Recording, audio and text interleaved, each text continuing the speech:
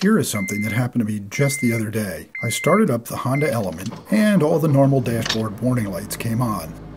3 of them did not turn off.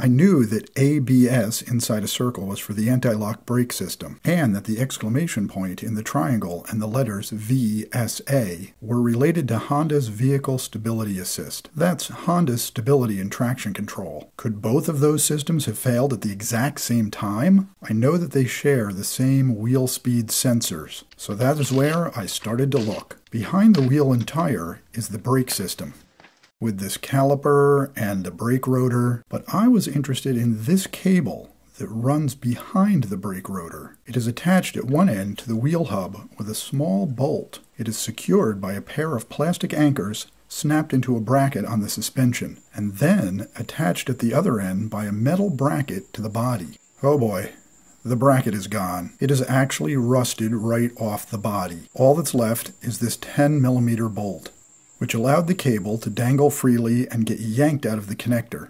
Well, it's time to get out some tools and get to work.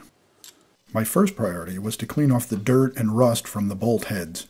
Next, I wanted to loosen both bolts to make sure I could remove the old cable.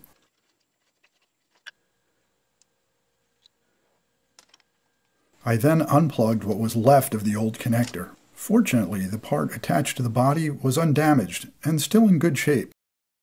The new wheel sensor came attached to the correct bracket. On the body connector part, there was some strain relief and a new metal bracket. They have strain relief at all the stress points. At the other end of the cable is the actual sensor. This is the magnetic pickup that actually goes into the wheel hub. It sends the speed signal to both the anti-lock brakes and the vehicle stability assist. With the bolts removed, I could now pull the plastic cable anchors out. This old cable certainly had a rough life. Now I did struggle a bit to get the old sensor out, but I could now see the hole that goes down into the wheel hub.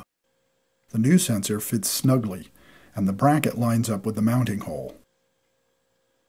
I then routed the cable up past the suspension bracket and snapped in the new anchors. It was time to plug in the new cable to the body connector. The new metal bracket has a small finger that locates to the square hole in the body. The orange connector actually sits behind the sheet metal flange. I started the 10mm bolt by hand and then tightened it down with the socket.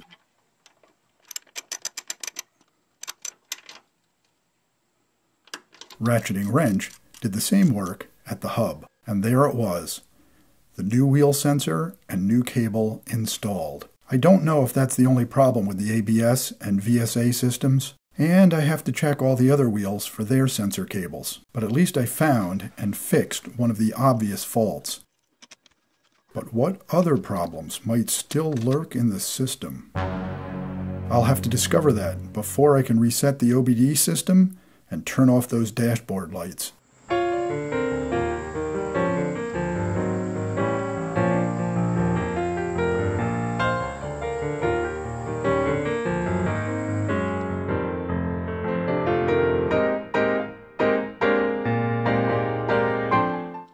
Wheel sensor, scene 1, Albert, take 1, marker.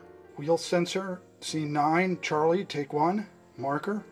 Wheel sensor, scene 13, Albert, take 2, marker. Rolling. Wheel sensor, scene 15, Dog, take 1, marker. Wheel sensor, scene 24, Baker 1, marker. Action, action, and action.